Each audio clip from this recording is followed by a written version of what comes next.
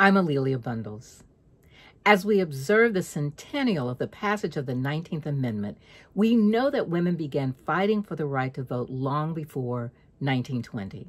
We also know that all women in America were not able to exercise that franchise until long after 1920. Even now, voting can be a challenge. We must continuously reinvigorate our voting rights. We see that voting can be suppressed by closing of polling places, by making it difficult to register to vote, by making it difficult to count the vote, and sometimes just by plain voter apathy.